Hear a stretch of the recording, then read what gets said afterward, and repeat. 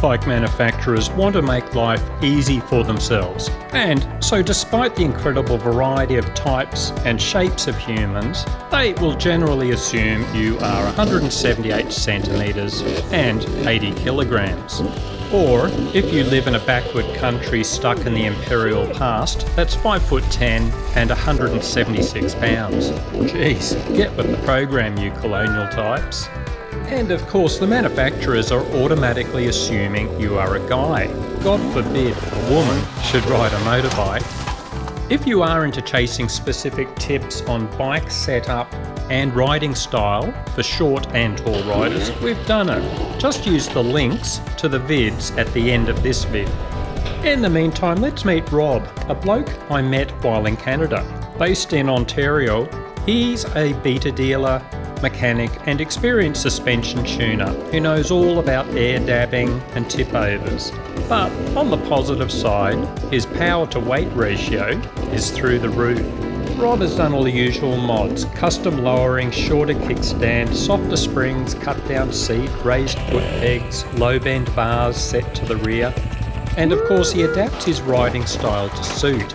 We cover riding tips for pint-sized riders in the link at the end of the vid.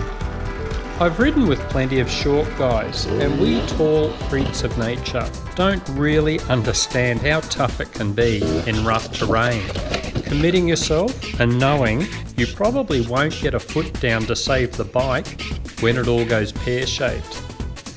Speaking of tall freaks of nature, this is Dallas, my evil twin brother, and editor of a dirt bike magazine so trashy it makes my videos look good in comparison. A man cannot be judged by the size of his penis or personal assets.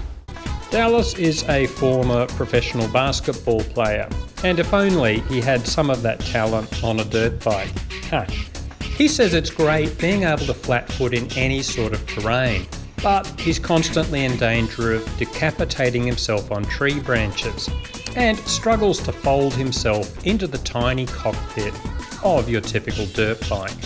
So he's got those cool fast way foot pegs in the low boy position, high bend bars, rocks risers, firmer suspension and a tall hard seat. He says it ain't perfect, but a big improvement. And on the plus side, no one will ever want to ride his bike. I'm a tall freak and can barely touch the ground on his modified FD 450. All of this raises an interesting question. When so many of us don't fit the norm, are the manufacturers missing out on increased sales here?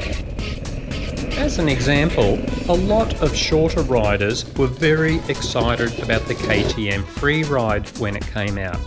Now look, some guys loved it, but many were disappointed that it was just a bit too much like a trials bike and a bit too soft for any sort of serious dirt riding. Then the Beta Cross Trainer came out, and it's met with rave reviews from most.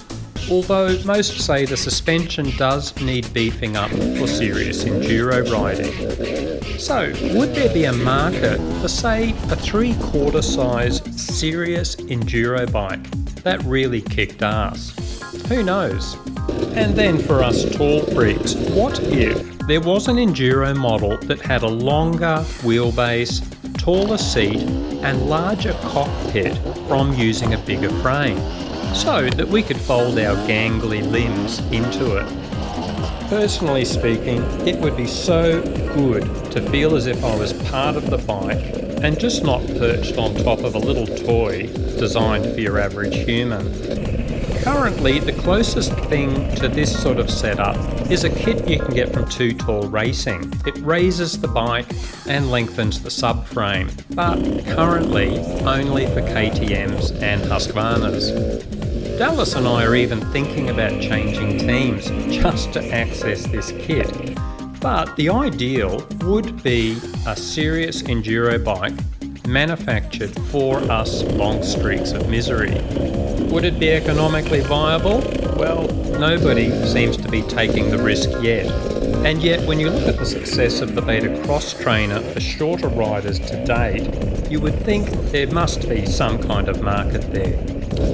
Anyway, All of this is just first world problems. We aren't having our family members killed in Syria. We aren't starving in a third world nation, or being tortured for our political beliefs, although no doubt some of us should be. Check out this cool article about Rob and Dallas if you are literate and know how a magazine works. And now I'll leave you with our extremely dodgy bike setup and riding tips for both the short asses and the long tall freaks. Cheers.